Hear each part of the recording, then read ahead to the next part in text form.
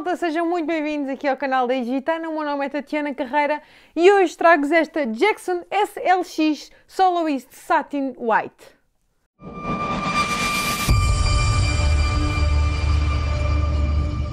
Hoje, em formato Metal Swirl, e não é um gelado metal, trago-vos uma guitarra Jackson que não vai com certeza passar despercebida.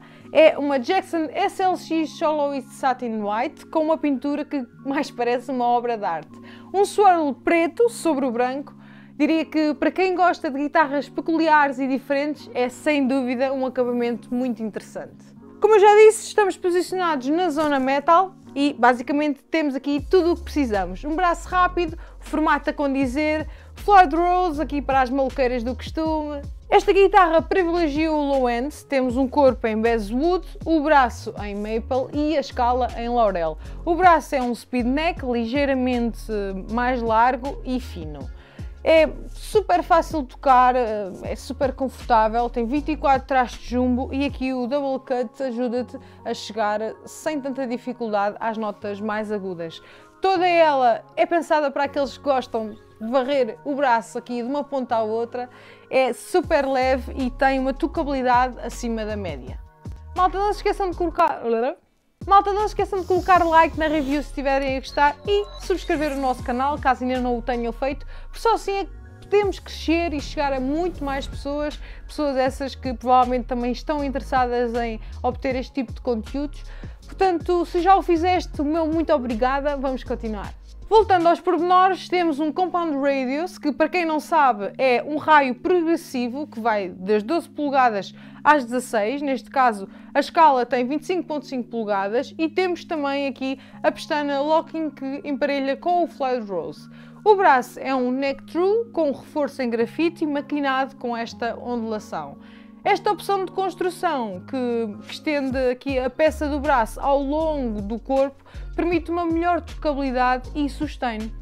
Por outro lado, as hastes do reforço dos flancos dão uma estabilidade extra ao braço e ajudam aqui a guitarra a suportar aquelas maldades da estrada e dos concertos. O chamado scarf joint, que dá aqui este ângulo no headstock, também aumenta a tensão atrás da pestana, o que elimina a necessidade do uso de string trees ou retainers, acabando por fazer com que o instrumento ganhe aqui mais uns pontos no design.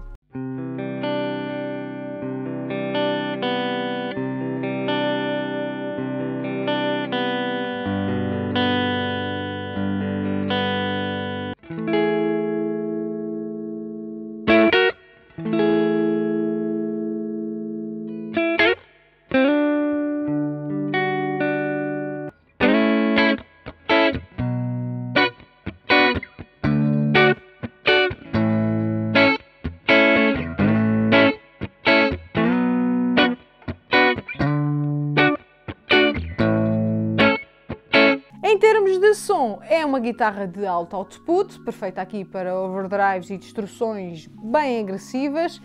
Temos aqui dois humbuckers, Jackson High Output, com um Master Volume, um Master Tone e também temos aqui o seletor de 3 posições.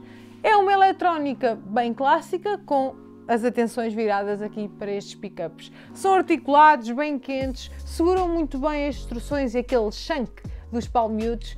Foram sem dúvida desenhados para uns sons mais agressivos, mas os limpos, como puderam ouvir, também têm muita personalidade. São acentuados aqui na zona mais média e com um top end muito porreiro, sem ferir ali o ouvido.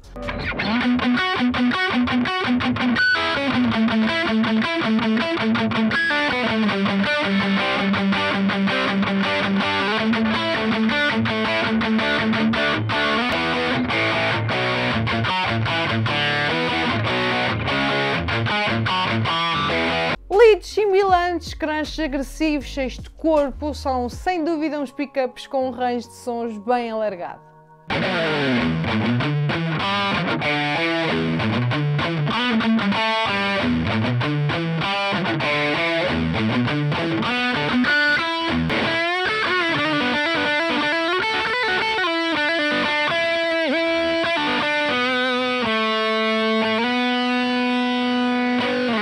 Mas calma que ainda não acabámos, temos aqui uma ponte flutuante Floyd Rose Double Locking com recessão, ou seja, flutua em ambos os sentidos. É uma guitarra bastante afinada, este Floyd e os carrilhões Jackson SLX diecast a funcionar aqui muito bem em conjunto.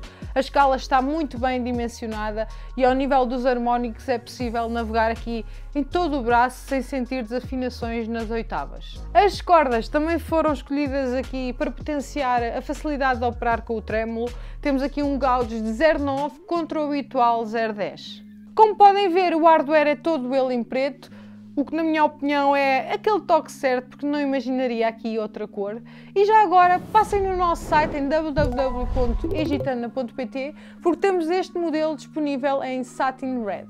E pronto, da minha parte é tudo. Alguma questão, já sabes, deixa nos comentários. Encontramos-nos para a semana. Tchau!